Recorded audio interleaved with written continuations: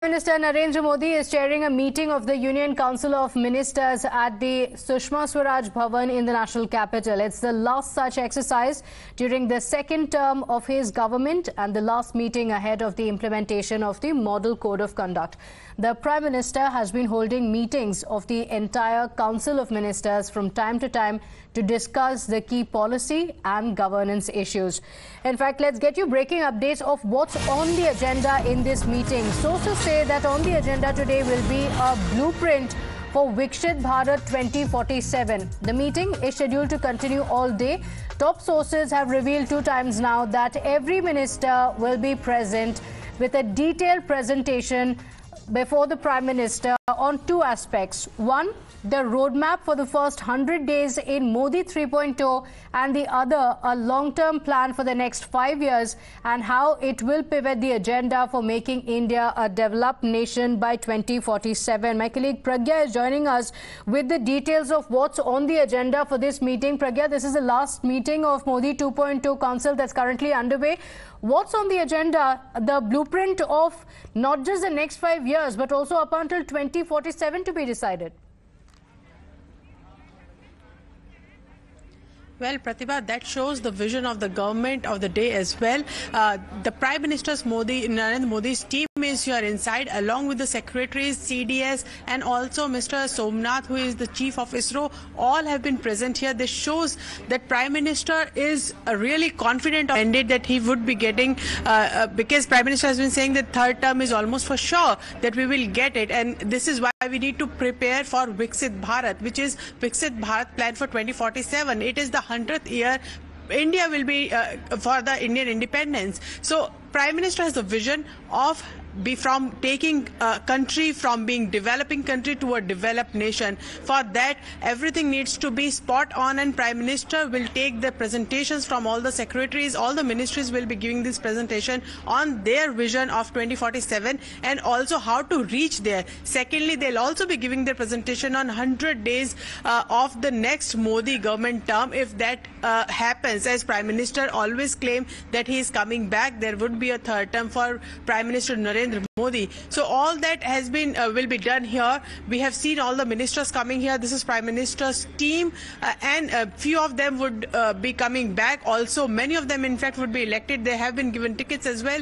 But Prime Minister is focusing on the development here. Elections are a separate matter. He is round the clock working for that as well. But he's also working for the next term vision plan as well. As soon as the government, Prime Minister also believes that as soon as there is government in place for the next term, he will be presenting and unveiling this 100-day plan on what these ministries should do. What are the aspirations of the people? Economic stability, upliftment of the marginalized people. Then there is environment concerns. All of them have been included in these presentations.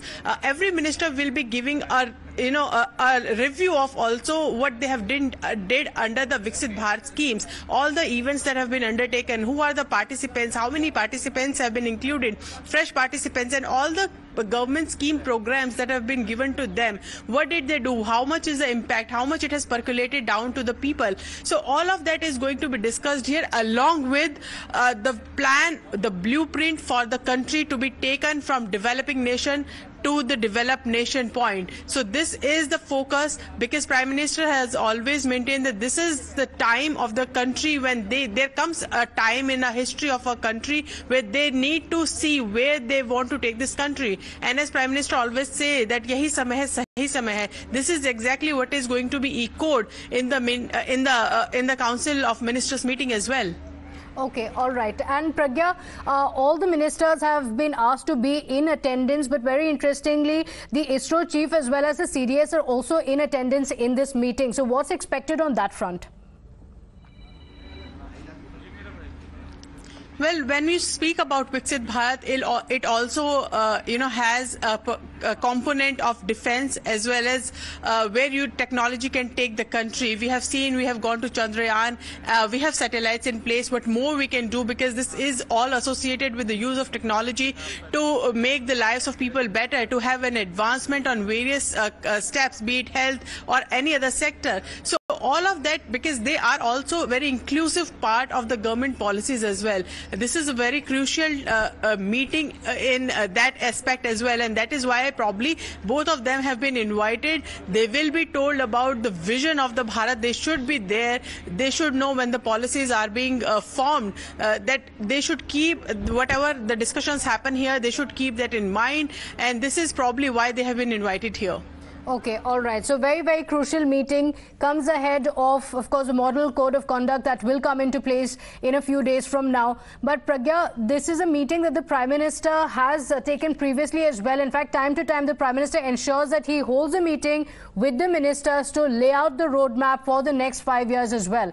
In fact, there's a first reaction also coming in from the Congress party as the Prime Minister has chaired this meeting of the Modi 2.0 Council ahead of the Lok Sabha elections. The Congress leader Pawan Khera is hitting out at the government, saying that the next people are fed up of this government and the India alliance is set to form the government in 2024. Listen in to this reaction. Well, if it's the last cabinet meeting, well, good riddance to whatever the country went through in the last 5 years. And we are looking forward to a new government of India alliance, which will redeem this country of whatever has gone wrong in the last 10 years. So, Pragya, interesting reaction coming in from the Congress party. Pawan Khera saying that people are fed up of this government and the India alliance is going to form the government. But clearly, the Prime Minister has set a target of 400 par and plans are already in place for the third term. Well, if you remember, Prime Minister to his cabinet ministers had already told in a previous meeting that whatever the opposition says, that would be diversionary tactic. Don't fall into that trap and do not believe what they say. Just focus on development and also the schemes of the government. This is exactly what you need to do till the elections are over. You need to go to the voters. You need to tell what the Modi government had done in past 10 years. There's a long list of achievements and people will believe because they are the who are beneficiary of it. They are seeing the change that country is going under, and they have seen the stature of country, how Prime Minister Modi has taken from 2014 to 2024 now. So all of that have been told by Prime Minister to the cabinet ministers as well as to the party leaders during parliamentary party meeting as well.